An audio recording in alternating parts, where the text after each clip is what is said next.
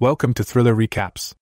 Today, I am explaining the movie, Columbiana, explaining every scene as it happens. Watch till the end, and please like, share, and subscribe if you enjoy this. The movie begins in 1992, in Bogota, Colombia.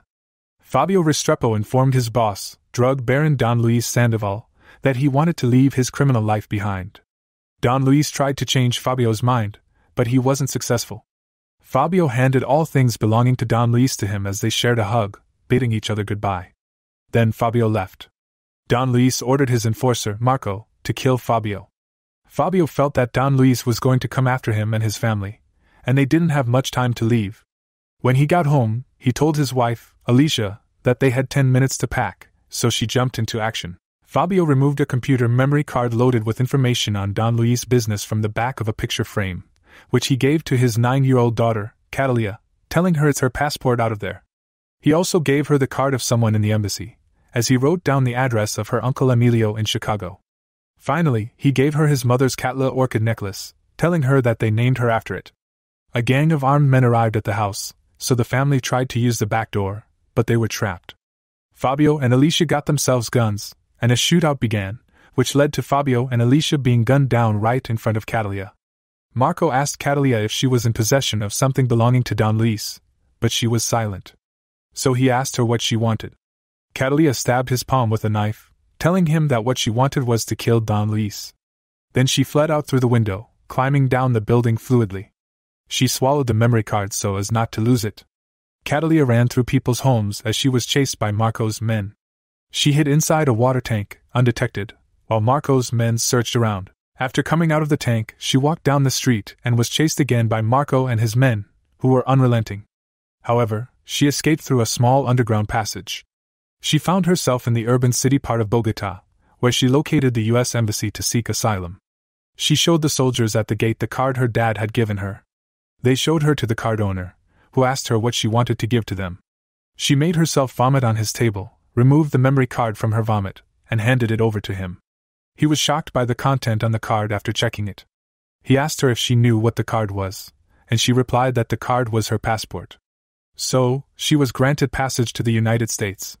She was given a passport as well as some cash. She feigned wanting to use the restroom, only to run away from the American official responsible for her. She paid for a train ticket to Chicago with the cash she had been given in order to locate her uncle Emilio. Cataleya used the address to track Emilio down in a sketchy neighborhood in Chicago. She handed the address to a man who went to inform Emilio of her presence. He interrupted Emilio, who was busy beating up a man, but stopped when Cataleya's name was mentioned.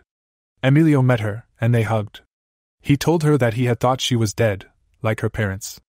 Cataleya started sobbing for all she had gone through. The next day, Cataleya joined her uncle Emilio and grandmother, Mama, for breakfast. She asked Emilio about the room she had slept in, and he told her it belonged to his son, who had been killed. Cataleya then told Emilio that she wanted him to teach her to become a killer, to which Emilio agreed. He bribed a school principal to get her admitted in the middle of an academic year. Cataleya wasn't pleased with this development, and she told him that a school couldn't teach her to be a killer. She said if he didn't want to teach her, she would find another way. Emilio pulled out his gun and started shouting, scaring the people around him. He told her that she needed to learn how to navigate the world, which she would only learn in school. Otherwise, she would be caught in 5 years. Reluctantly, she agreed to go to school. 15 years later, in California, a grown-up and drunk Cataleya drove into a police car. She was arrested and taken to the police station. The police chief checked her purse but didn't find an ID, only a library card with the name Valerie Phillips. He told her all her charges, but she was barely listening. That night, U.S. Marshal Warren led an arrested criminal, Gennaro Rizzo, to the station for overnight holding. Meanwhile, a police officer accidentally spilled coffee on Cataleya. When the officer left, Cataleya rose up and removed her wigs. She removed her clothes, put on a catsuit, opened the cell doors, and then sneaked up to the camera to change its direction. Taking the spoon from the cup, she also filled the dispenser with water, which she carried to the electrical room. There, she used it on the ventilator machine to turn it off, allowing her to pass through just before it was turned back on. In the restroom, she knocked out the U.S. Marshal standing guard at Rizzo's cell. Using his unconscious body, she gained entrance to the place where Rizzo was held.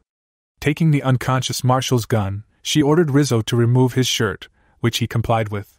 She then shot him, alarming the other security officers in the building. After leaving a drawing on Rizzo's torso and placing the gun in the unconscious Marshall's hand, she climbed back into the ventilation shaft.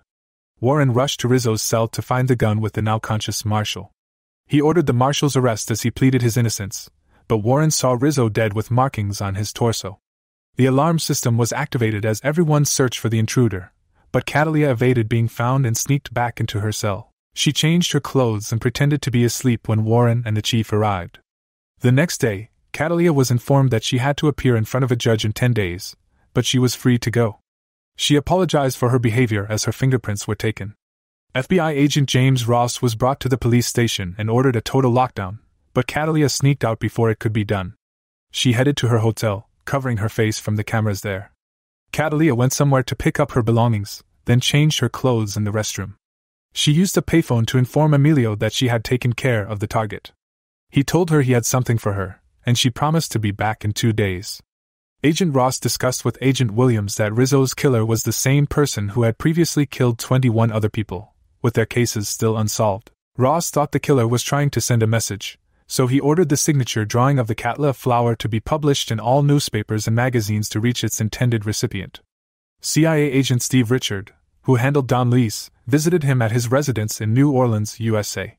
He showed Don Luis the drawing that had been published in the newspaper. Don Luis recognized the drawing as one of his men, Fabio's. Richard told Don Luis to find the person responsible for the killings and then left. Don Luis blamed Marco for not killing Cataleya, putting them in a tough spot. He ordered Marco to find Cataleya and finish the job. Cataleya got back to her apartment, where she took a shower and cleaned up her gun. Agent Ross informed his team that the victims of the killer were bad people, and he believed the perpetrator was in their police station. He ordered them to do background checks on everyone in the station before the assassination. Known as Jennifer to her artist boyfriend Danny Delany, Cataleya surprised him in his apartment. They got intimate together, but she sneaked off in the morning. She met with Emilio at a laundromat. Emilio told her that her grandmother would like to see her. He gave her a new target, Willie Woogard, a Ponzi schemer who had made millions of dollars and was currently in Mexico. He showed her a newspaper with her signature drawing and asked her about the marks she had been drawing on her targets' bodies. He pleaded with her to stop because it would endanger the lives of the whole family, but she refused. She said it had been her plan to avenge the deaths of her parents, and it would all stop once she fulfilled it. She asked him to keep backing her up. Ross got his first tip of the case when he was informed that the drawing was a Cataleya flower from Colombia, recognized by the janitor. Cataleya went to her safe house, where she kept her 2 bulldogs. She greeted her grandfather, Pepe, whom she found there fixing a truck. She removed some cash and a Mexican passport from her locker for her trip. She sneaked into Willie's well-secured mansion in Mexico through his pool, which had sharks swimming inside. She then went to his room and saw him sleeping with a few girls draped all over him, but she didn't shoot. He woke up to find the strange drawing on him and went out to check. Finding his security people all dead, he headed towards the pool, where he encountered Cataleya. She shot him, sending him into the pool, where he was mauled to death by the sharks. Agent Richard read about Willie's death in the newspaper, just as he got a call from Agent Ross. Ross told him that he was in charge of the recent killings. He also mentioned the symbol found on the victims, saying that all his efforts to research more on it had not gone through because the CIA kept denying him access. Richard informed him to file a formal request in order to get the information he needed, and then he hung up. Marco arrived at Chicago Airport with some assassins when he got a call from a rattled Richard, who informed him that the FBI was onto him. He had to take care of the killer as soon as possible. Marco told the assassins that they were going to question every Colombian they found downtown. Cataleya went to Danny's apartment and read a letter he left, saying that he was heading to New York. Agent Williams showed Ross the police station footage of Cataleya being brought to the station with suspicion that she was their killer, but Ross dismissed her. He stated that it wasn't possible for the killer to have been a woman. Danny asked Cataleya about herself, but she wasn't forthcoming with any information. She succeeded in getting him off her back when she told him a little about herself. The next day, he took a picture of her while she was asleep, waking her up. She rushed out of the apartment without giving him an explanation, remembering that she had a meeting with Emilio. She met with Emilio at a library.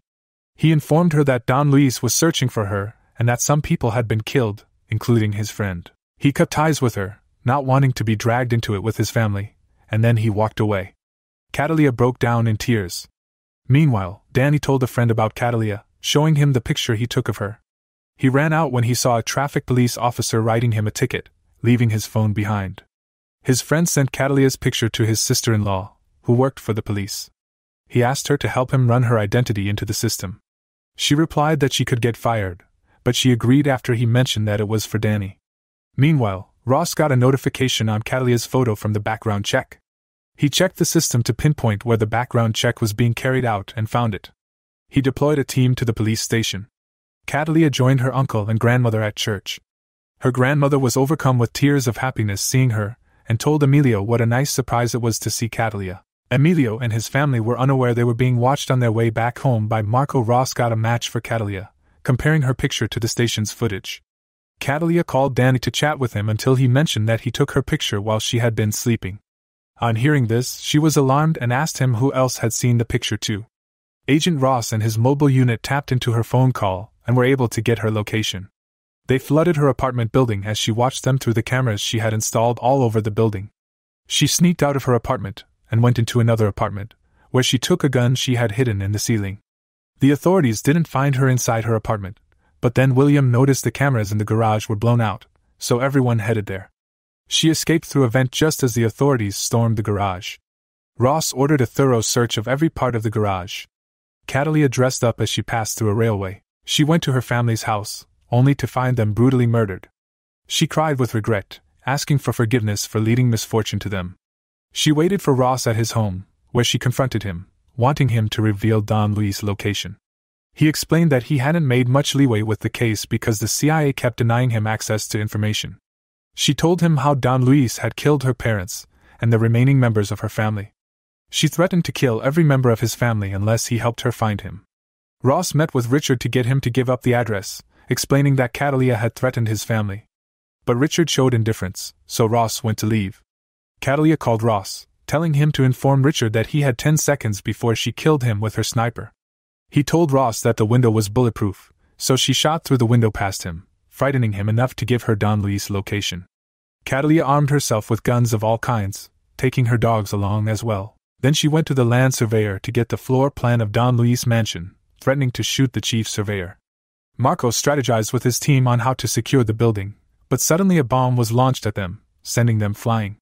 Marco hid Don Luis behind a secret wall that opened up to a small enclosure. Cataleya shot at the gang, wiping out the entire group. Marco hid inside a bathroom, realizing that his gun didn't have any bullets. Cataleya cornered him in the bathroom. Marco told her that she must have been waiting for this moment for a very long time, and she responded that she had. They engaged in combat, and she stabbed Marco in the throat with a part of her disassembled gun, killing him. Meanwhile, Don Luis fled the mansion in a vehicle. Cataleya called Don Luis using Marco's phone, and he picked it up, thinking it was Marco. He taunted her about not being able to catch him, and swore to find and kill her because he would never be where she expected him to be. Cataleya responded that he was exactly where she wanted him to be, which confused him. He understood her statement when he saw the dogs at the back of the vehicle, which she had planted there. She ordered the dogs to attack, and they tore Don Luis to pieces. Danny was being interrogated by Ross. He told Ross about his relationship with Cataleya. He asked for a cup of coffee, and Ross stepped out to get it. While Ross was out, Cataleya called Danny from a payphone. He asked her some questions, and she answered. Then he told her that he loved her, but they were interrupted by Ross, who was informed about the call. He took the phone from Danny, but Cataleya cut the call short before leaving on a bus,